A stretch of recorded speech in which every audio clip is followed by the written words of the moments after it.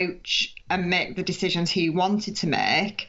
Obviously, we'll never know to what extent he was, in the right and what extent he was just having his nose put out of joint or whatever else it might have been. But there's clearly stuff behind the scenes there, isn't there? And I suspect that maybe ripping the plaster off that, whether he had protected the or what it was, but I suspect that that's what actually has caused the downturn in their form. Yeah, something fractured along the way there. Yeah, I see. Yeah, I certainly see the point that you're making.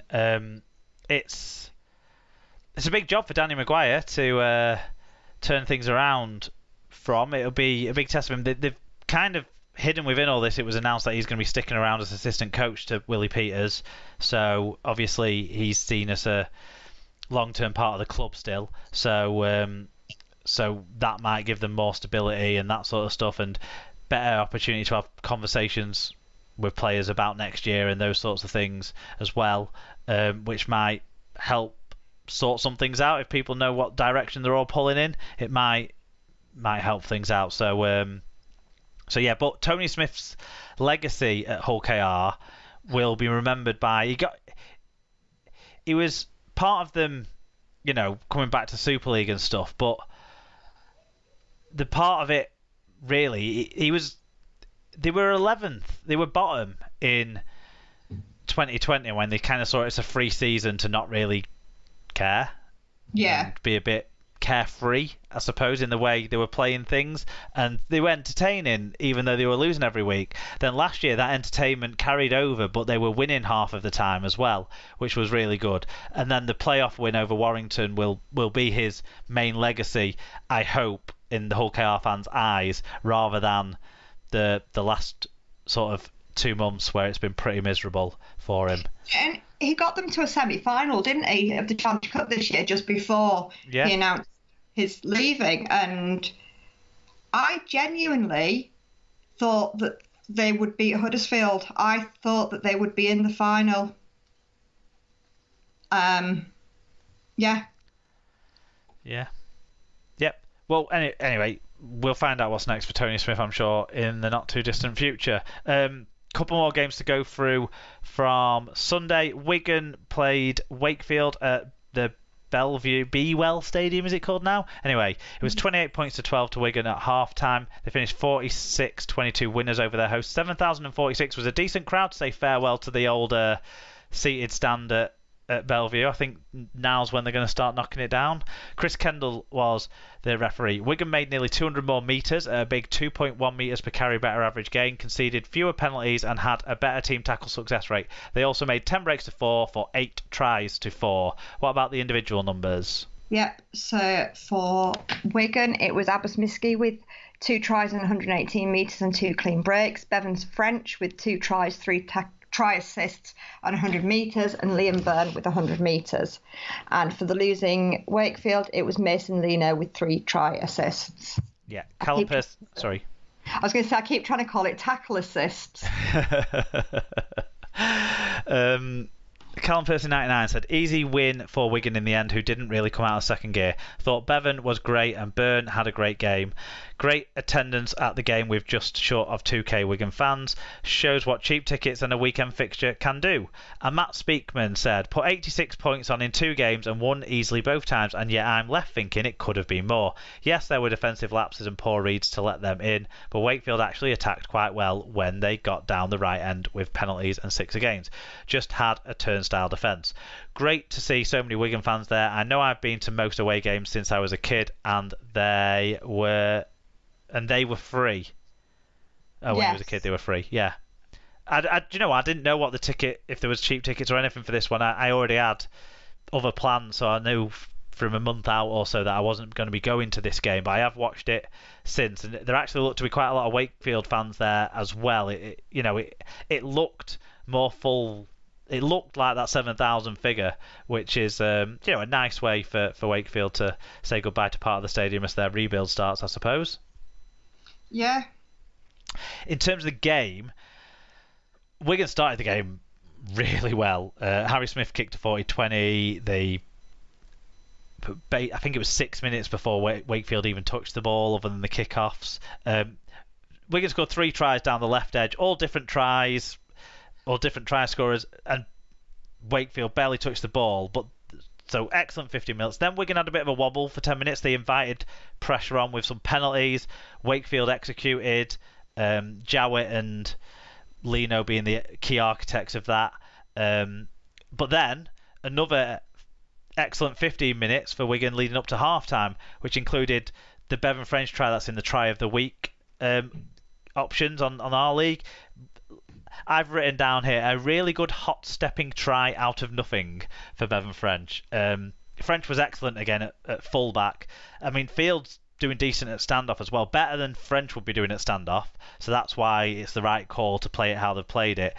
Smith, he showed his hard to drop as well when Custer or Tommy are both back fit and available, so that's really good for Wigan. You notice there Mason Lino got a grade A disputes decision, no match penalty notice because he's not been in trouble too much, I think, but that he also got sin binned for dissent, so that was the same incident. Just before half time there was a ball steal on Wakefield's own line and he took exception to it. Yes, that's the negative for him. The positive was he was a threat when Wigan did gift Wakefield field position and some possession. He was creative in those instances, so good and bad from Lino for Wakefield. I think it was whilst Lino was still off, or just as he was coming back on, maybe Wigan scored the opening try of the second half, took it out to 30 odd points to 12, and I think Wigan at that point thought they'd won and just started throwing crazy loose offloads all the time, leading to errors, really low set completion, and it meant Wigan really left a few scores out on the field. That, you know, during the game Wigan had 3 scores called back for forward passes. I think a couple were in the first half as well, but and I think 2 of those, to be honest, were quite close calls, most likely the correct calls, but no more forward than, say, Lomax's pass to Makinson for Makinson's try that we talked about earlier. But there was one that was obviously for at Wakefield, because there were a lot of tries pulled back for forward passes in our game there the other week. The officials must have good viewing lines maybe at that stadium to spot them. Because I'm not saying they weren't correct calls. I'm just saying Wigan left points out there. Yeah, no. That was my point. I just wonder if there's something about, like you said. Yeah. One of the forward passes was actually an offload, not a pass. But Wigan, if they'd have gone out the back, had like 3-on-1. But they went to the front runner, and then the offload was forward, so wasn't a score. I think what I would say, to sum it up, is comprehensive win for Wigan, but not faultless. And I don't have a lot to say about Wakefield, if I'm honest, from watching the game. And, if you score 46 points and you can come away and say that, then that's a real positive, isn't it? It is, yeah.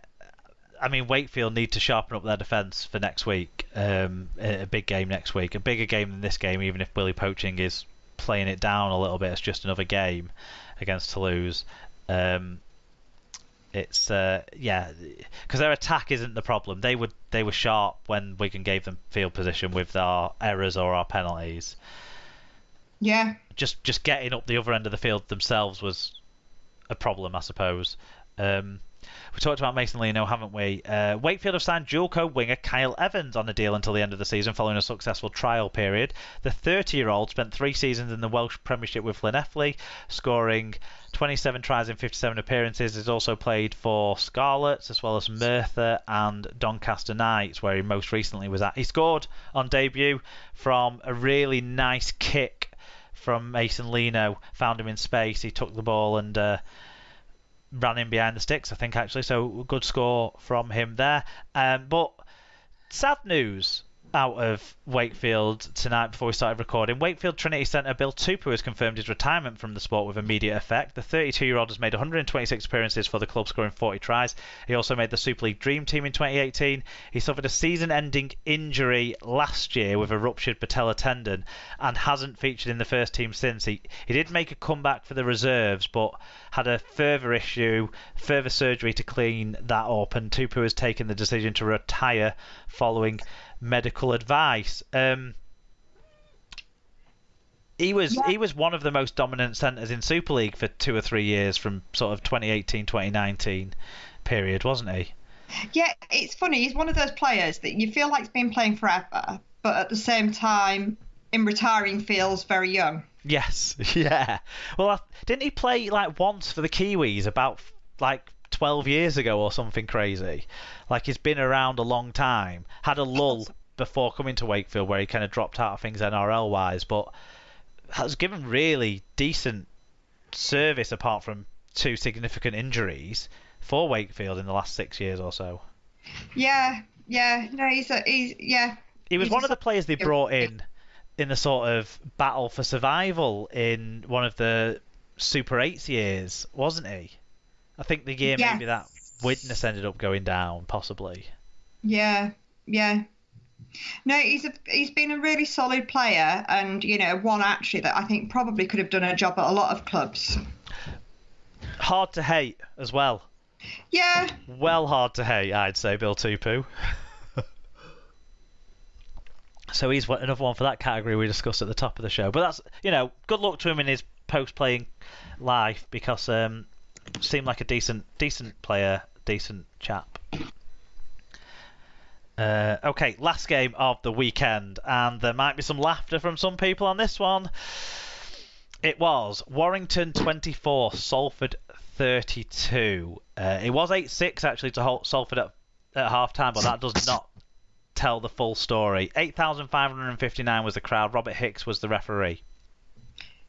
Salford edged the key attacking stats, slightly more metres, slightly better average game, 1 more break, although Wire made 3 fewer errors and conceded 3 fewer penalties. They also had a worse team tackle success rate. What about individually? Yep, so individually it was Rhys Williams with 1 try, 6 tackle busts and 139 metres. Jack Ormondroyd with 2 tries, 122 metres, 2 clean breaks. Tim Laffey with 115 metres and Brodie Croft with 113 metres. For the losing Warrington team, it was Joe Bullock with 156 metres, Mike Cooper with 102 metres and Jake Wardle with 1 try assist and 101 metres. We start with Callum Percy, who says,